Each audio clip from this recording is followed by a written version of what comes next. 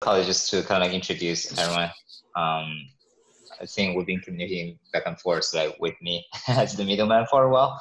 So just thought this is a good opportunity to keep touch. So shout out on the Dow Gems team.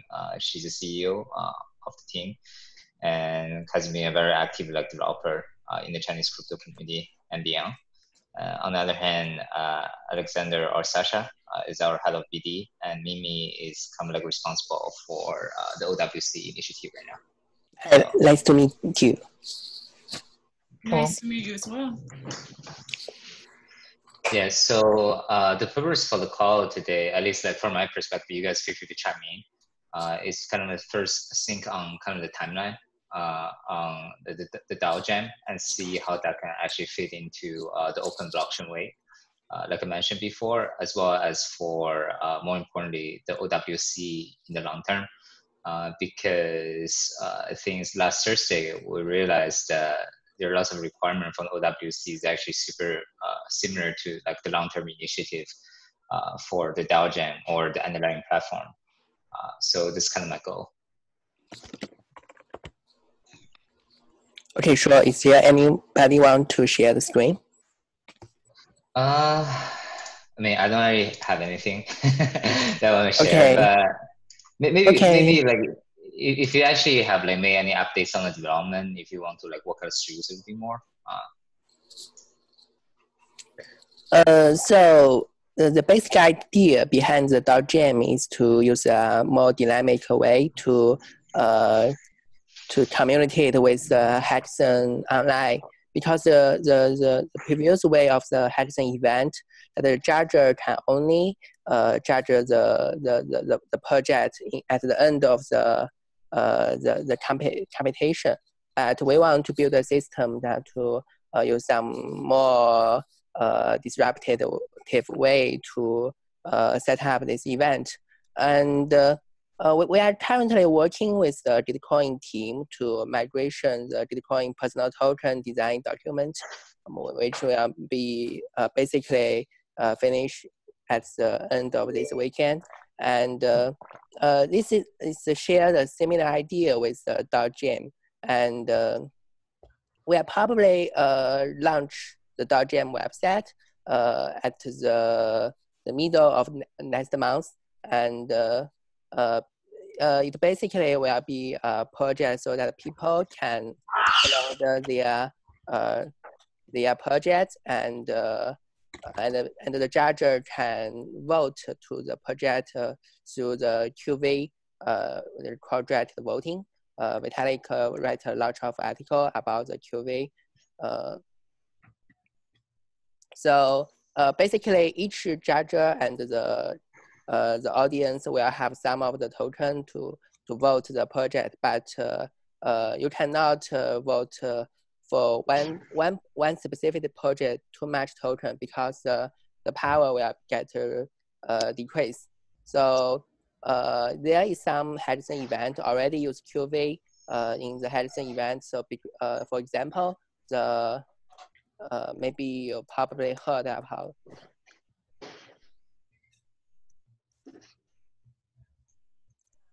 So this is a president hackathon in Taiwan, and in this hackathon online event, the judge will use QV to vote to those projects. You can see this is basically what it's like. So we probably want to migration a similar idea onto a more wider community, so that people can contribute to this event. Someone may be familiar with the Ether Denver. They actually this year they use a different website to host the project. Previous year they used the DevPost. Yes, the DevPost, and you can. But this year they use the DAOstake. But the DAOstake seems to me that is quite a bit overkill for such scenario. For example, if you want to vote to a specific project, you need to know some complex idea behind this mechanism. So we want to simplify the mechanism behind the DAO stake and to make it more property for our Hudson event project. Mm-hmm. So this is basically what we get. And the project is probably around 15% of the development. You can say this is a design picture behind this website. So basically people can find teammates and launch a project in the website, and then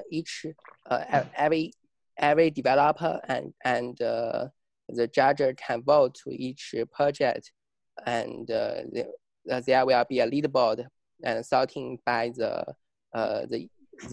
score of each project. Right, and when you say judges, you also mean just like people who kind of like viewing the events, like the audience. They're also part of the judges, right? Yes. The only difference between judges and the developer audience, that the judge will have more voting, tokens, more token to vote for those different projects. Got it. And I guess the purpose of the QA voting that Vitalik mentioned is it just to like increase engagement or like activity or?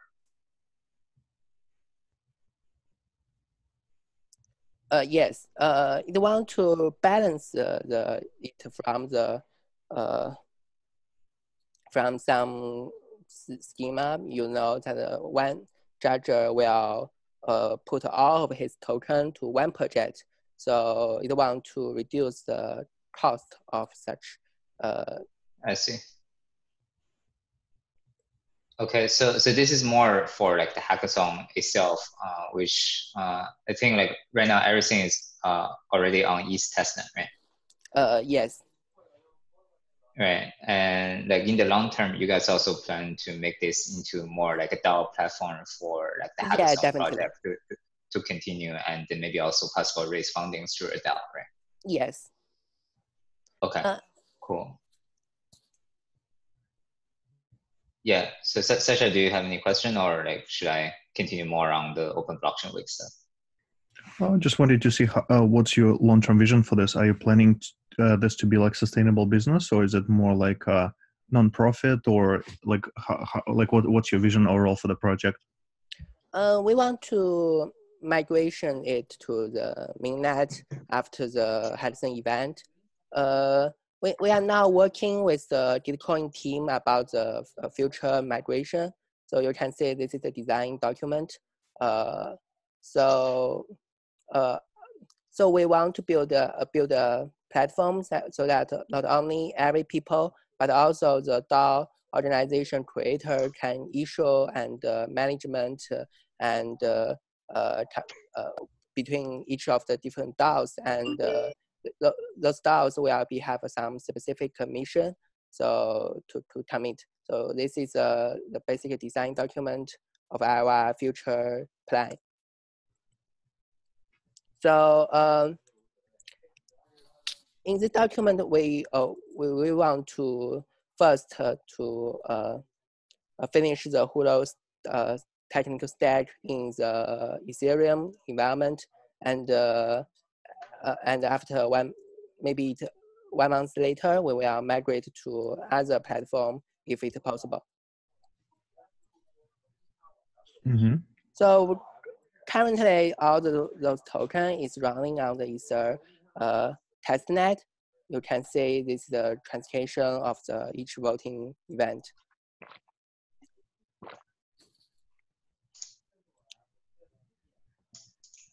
So our plan is first to launch the DAOGEM website, and later we will migration our backend into the Gitcoin platform, the website, and so that it can engage more and more people.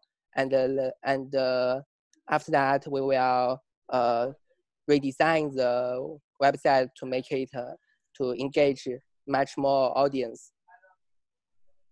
Will you focus on Asian market, or would you focus on a couple different markets for this?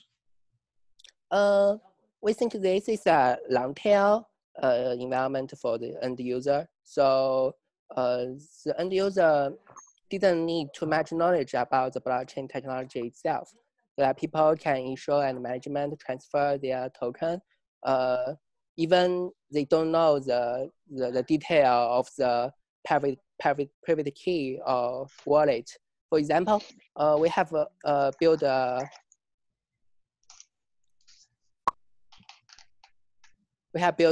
Telegram bot so that people can communicate with those tokens, even they didn't have the wallet. So this is an example.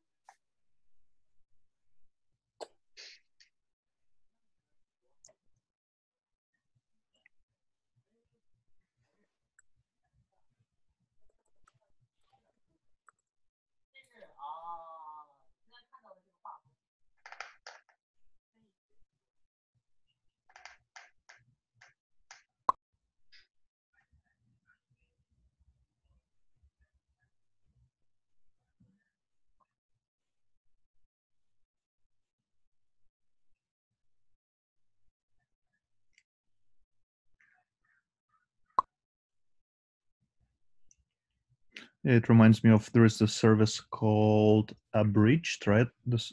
Yes, you can see the documents there. The basic usage is that the user can add state some of their token into a gateway contract or customize a new personal token in a new website. So this is the result. You can see people can query and transfer their token inside the Telegram bot. And now the transcation is success. You can see the transcation detail on the Etherscan.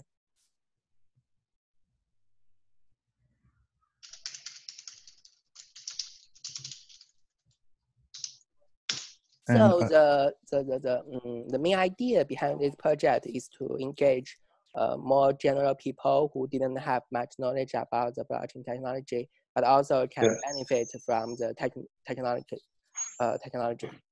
I know. Go ahead, Sasha. Oh, just curious. Like, are you trying to make it sustainable business, or are you trying to make it more of a like public good and rely on grants more?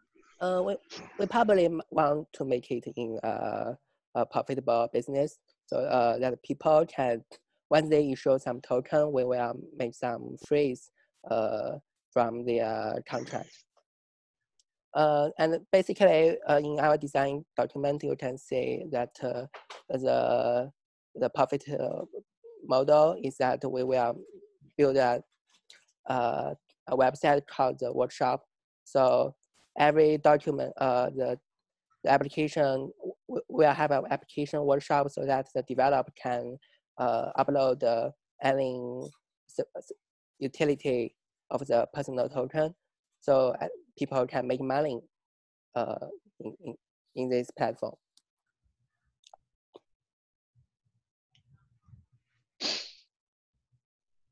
I mean, obviously, if you guys want to follow the Gitcoin model, you can also just, get sponsorship fees for like hackathon, choose Gitcoin.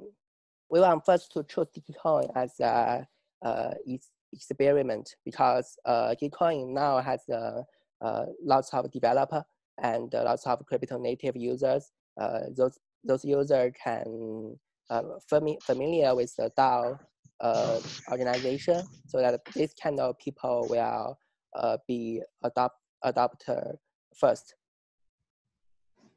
Makes sense.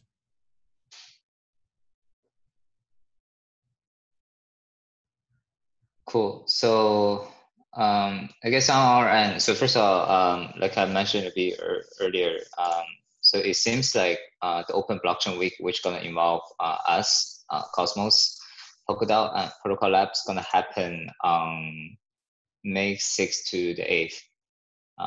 And consensus is, I think, is May 11th and 12th, so 12th or 13th. So either way, is actually the timeline is pushed like quite a bit earlier. I don't know like whether Sasha you want to add more on kind of like the long-term vision of like OWC. But obviously like your entire platform is still on like ETH. I mean, we do have the EVM support, but sounds like from our engineers' perspective, it's actually probably not going to be like production ready. Definitely not like in the next 30 days. So it might be like would be buggy stuff like that. So it might not 100% be the best idea to run like a large event on top of it. So obviously like long-term vision, like I personally like your product. I do want it to build on near. So Yes, I think once we finish the whole technical stack, testing on the Ethereum, it will be easy to migration into near protocol. Okay, sounds good. And what would be required from our end for you to do it? Like, what would be the most valuable thing for you to do that? And also, like, how do we help you? How do we support you?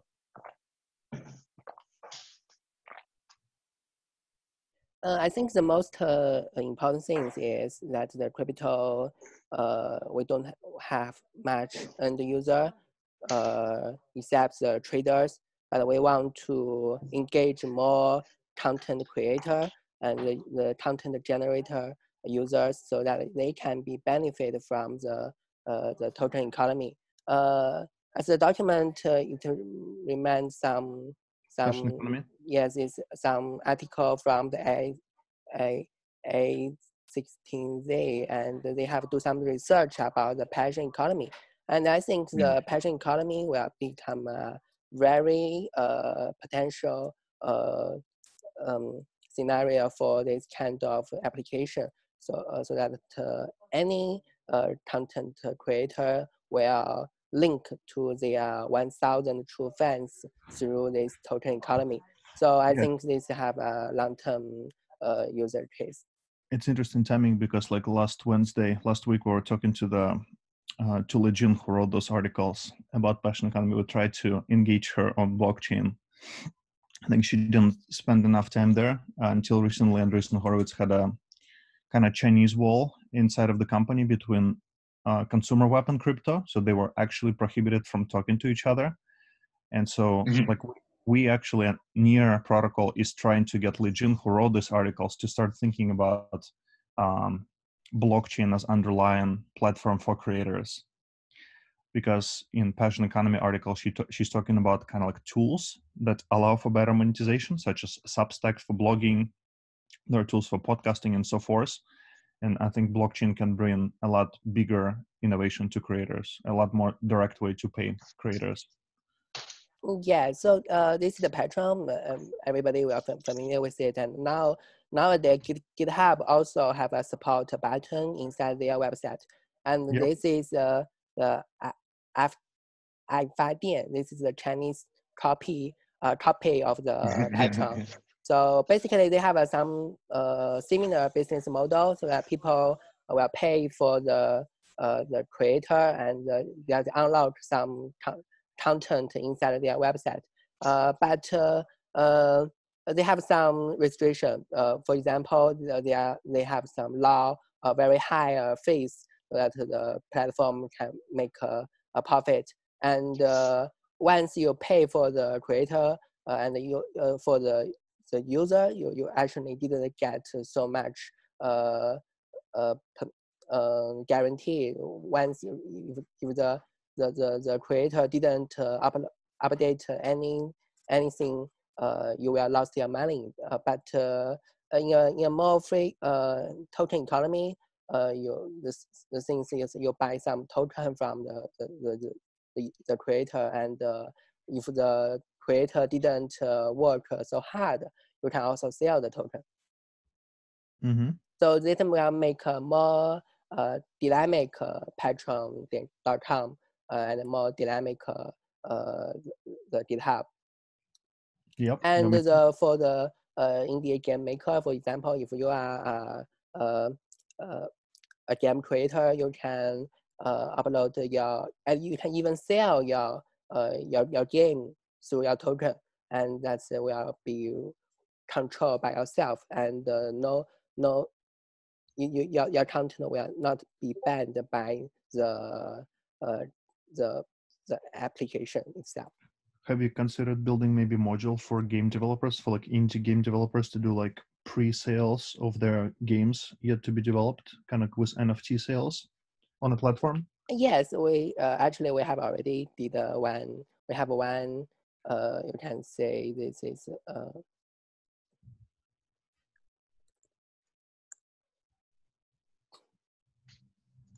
one of our project is called Game Creator. This is used for the game maker, so that people can have some Web3 library inside of their game, so that the game maker can issue the NFT token inside their game.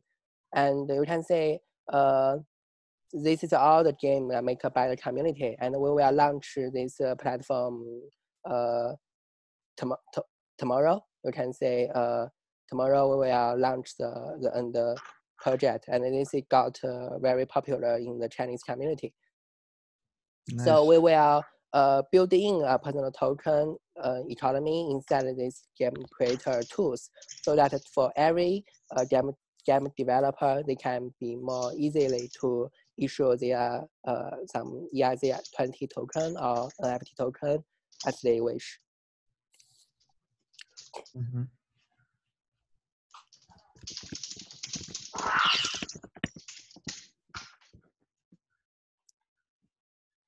Cool. Cool. I guess like what's some of like the action items or next step for you guys, Sasha?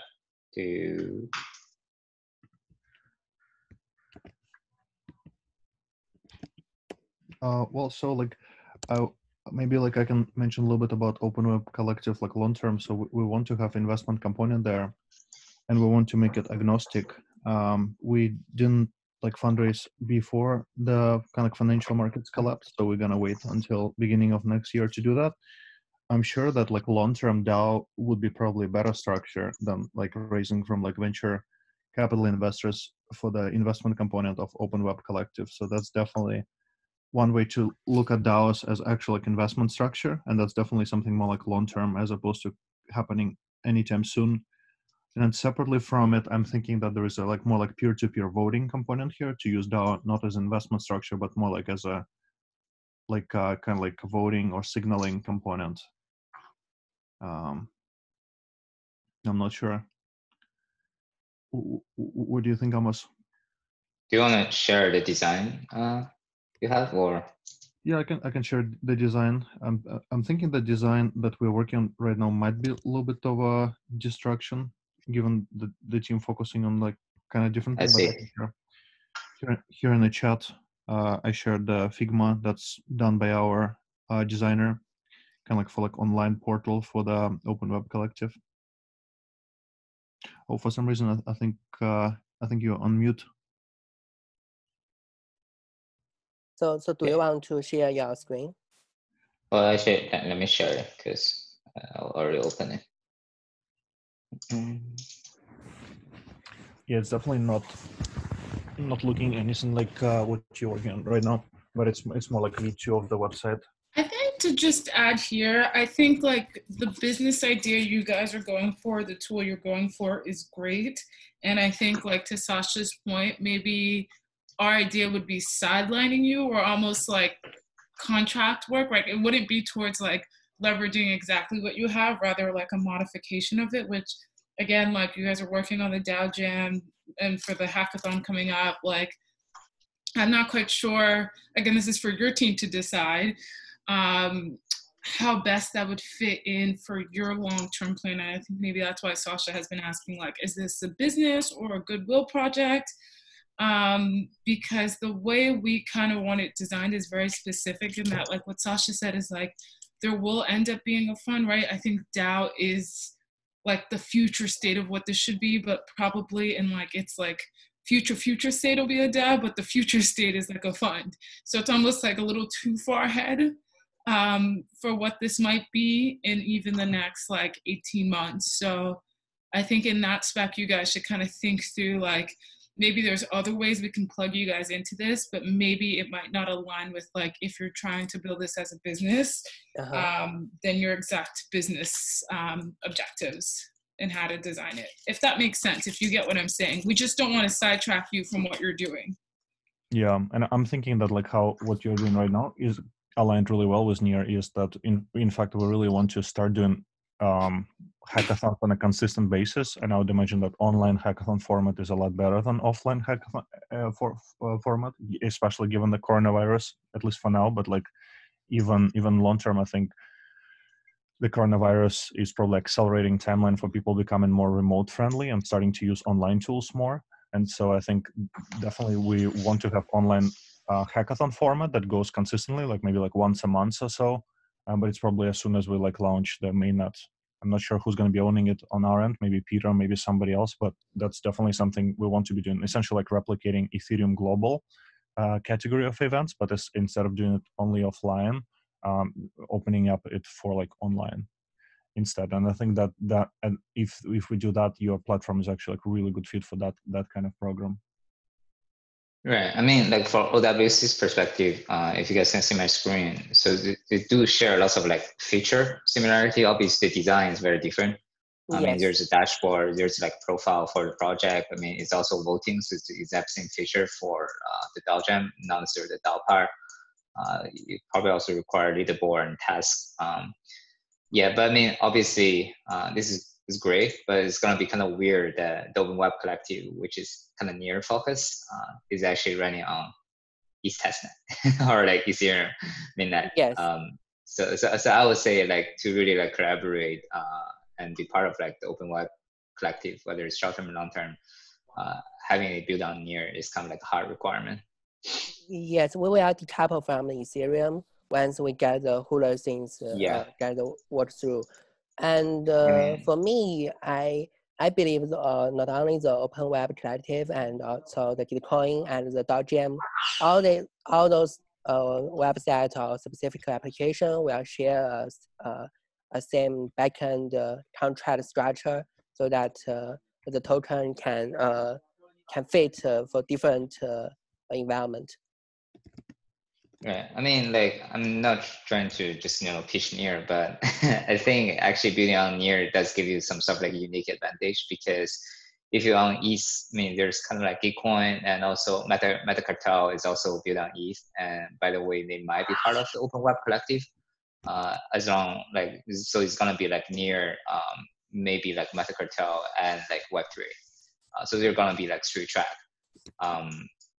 And obviously, a lot of things that you're trying to do will actually be thinking the same, like for usability for the end user. So like really hide the crypto component away from it is actually already being done through our like wallet, as well as like our partner wallets. That's gonna happen like Token, etc.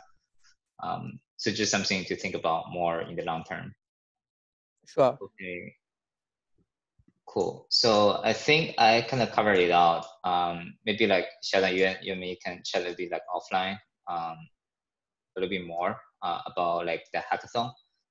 But once again, like if you guys want to be part of like the Open Web Collective or consensus, the shipping timeline is got to be moved like a lot earlier than before. So it's almost like you guys need to ship something that's like closer to like the production release in the next 2 weeks. Before the full event, or maybe like next 3 weeks, because the actual event is going to happen either on the first week of May or the second week of May. Yeah, I think it's possible. Okay, cool. Do you guys have any other questions, Sasha? No, I think we're good. Okay, cool. I'll let you guys go. And Shada, do you want to chat a bit more about the hackathon in that case? Note. Okay. All right. Cool. All right. Thank you, guys. Awesome. Right. Thanks, everyone. Thanks for taking the time, guys, to show us DAO Jam. Yep. Bye. Bye-bye.